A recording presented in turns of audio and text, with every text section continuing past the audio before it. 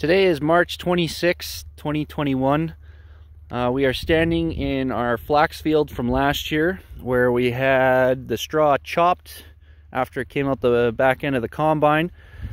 And then shortly after, we applied residue digester at 10 liters per acre, diluted into a 10-gallon solution.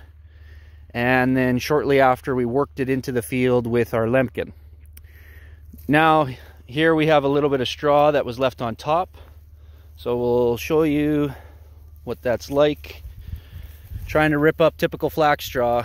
Well, I guess our chopper did a really good job.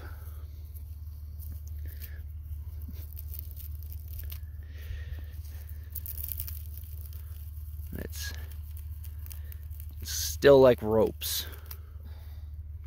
So now we'll dig a little bit underneath where we had some soil contact.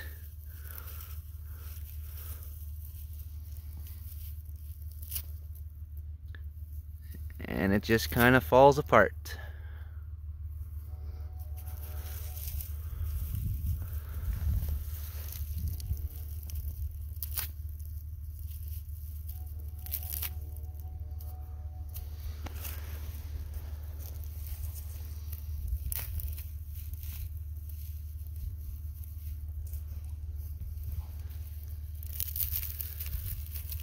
So there's another example of straw that was left on top that wasn't chopped too well.